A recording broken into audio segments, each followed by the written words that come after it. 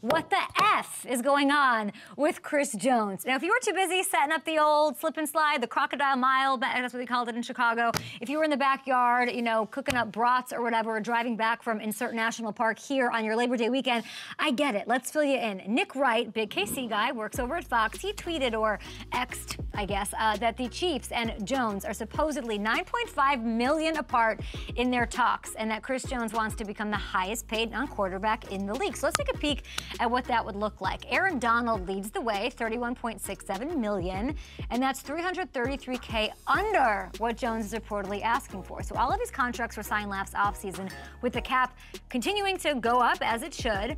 Is it crazy that I don't think this is like the most unreasonable ask of Chris Jones and his camp? Listen, I know he has not yet won a DPOY, okay? And Donald has 3, and that's the comp here.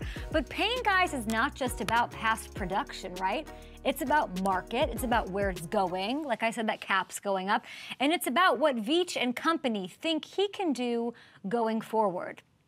The truth is, Jones is coming off his best season. He was first team All-Pro, a Defensive Player of the Year finalist, and he's also 3 years younger than Donald. He's 29, he's very much still in his prime. 32 sacks over the last 3 years, that is one more than Donald has had.